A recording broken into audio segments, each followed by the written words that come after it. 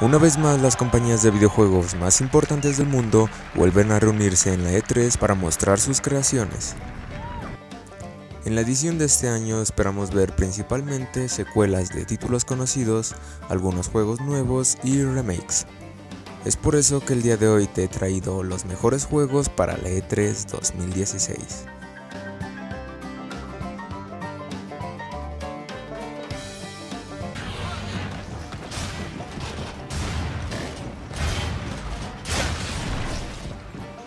Gears of War 4 o simplemente Gears 4 es uno de los mejores títulos exclusivos para Xbox One. Por suerte, para los que no quieren esperar a que salga el juego, ya se puede probar la beta multijugador. El juego completo saldrá el 11 de octubre del presente año, pero Microsoft confirma que los asistentes podrán jugar el modo campaña.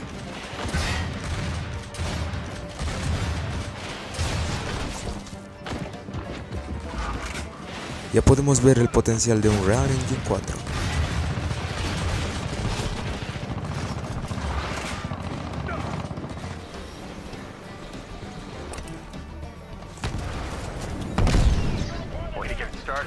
Titanfall 2, aunque fue anunciado hace poco tiempo, el juego ya lleva largo tiempo en desarrollo.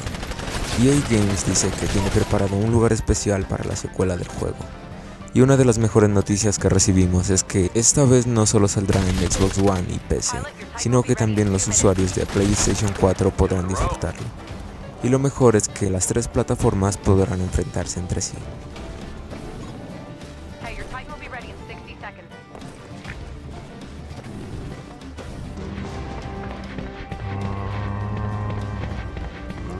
Yoshiaki. Este tipo que trabaja en Capcom confirmó el año pasado que la remake de Resident Evil 2 ya estaba en proceso. Aunque no se tenga más que solo la información, ninguna imagen, video o algo que nos haga saber cómo lucirá el juego, dijo que las primeras imágenes del juego se verán por primera vez en el E3 del 2016.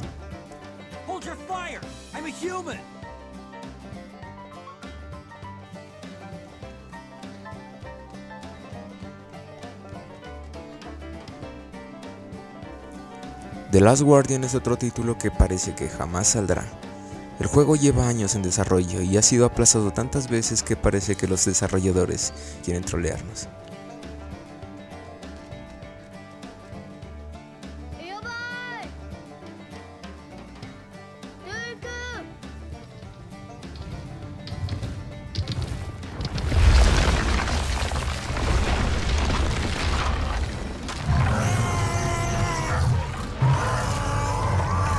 Pudimos ver un poco del juego en la E3 del año pasado, pero en esta ocasión ya deberíamos ver el juego listo para el público.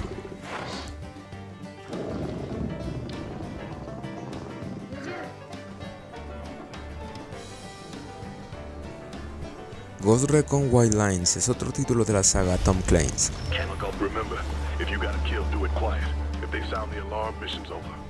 Pudimos verlo por primera vez en el E3 del 2015. Pero en esta ocasión esperamos probarlo y que nos den una fecha de lanzamiento.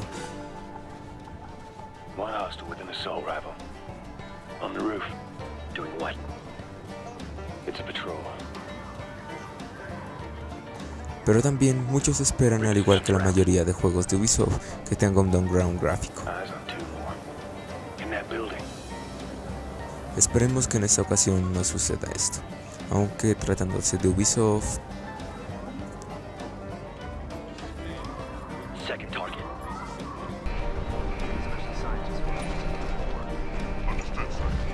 Deus Ex Making Divide.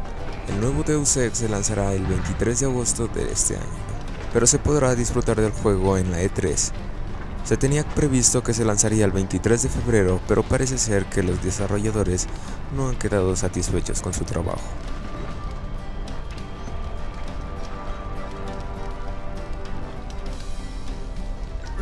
Esperemos que esta vez no decidan aplazarlo.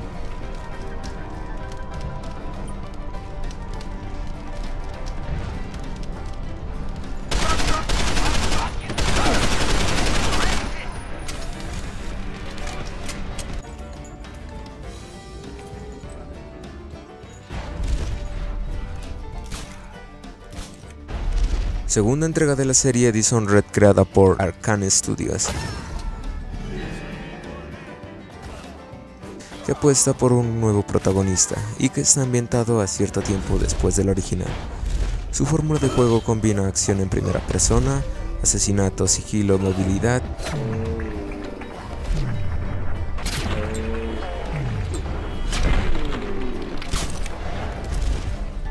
y el brutal sistema de combate que vimos en la primera entrega, pero mejorado. El juego saldrá en PC, Xbox One y PlayStation 4 y será presentado por última vez antes de que salga en la E3.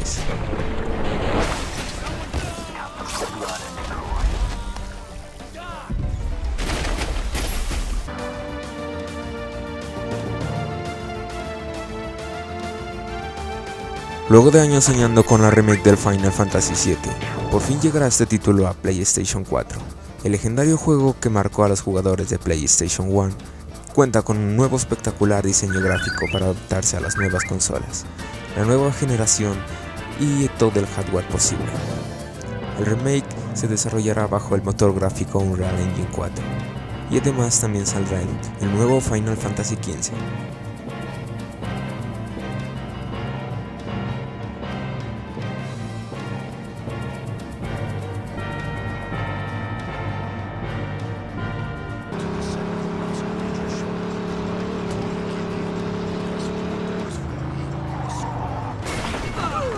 Mafia 3 será el próximo videojuego de la saga Mafia de mundo abierto y tercera persona desarrollado por Hangar 13 y publicado por 2K Games, programado para ser lanzado en PC, PlayStation 1 y Xbox One en 2016.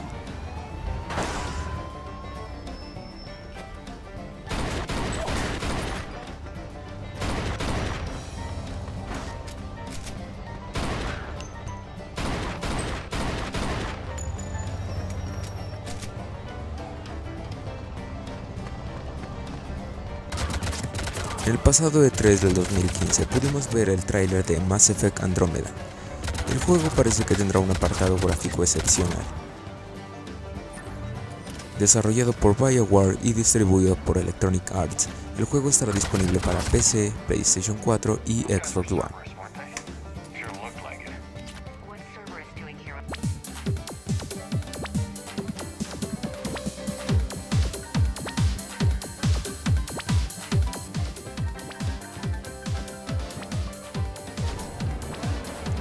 Han pasado casi 3 años desde el lanzamiento de Asphalt 8 y lo único que han hecho es sacar solo actualizaciones. Ya es hora de dar el siguiente paso y lanzar Asphalt 9. Gamelov ha confirmado su presencia para la E3 de este año.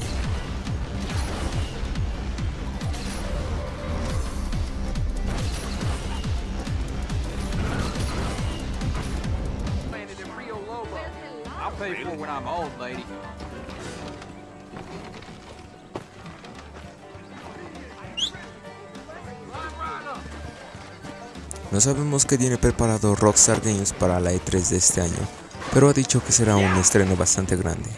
Los rumores más fuertes apuntan a que será la secuela de Red Dead Redemption, aunque esto sigue siendo un rumor.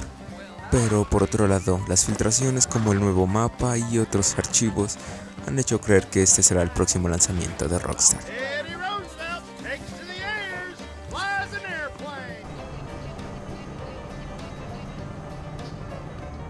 La secuela de Watch Dogs 2 posiblemente la podremos ver por primera vez en la E3 de este año.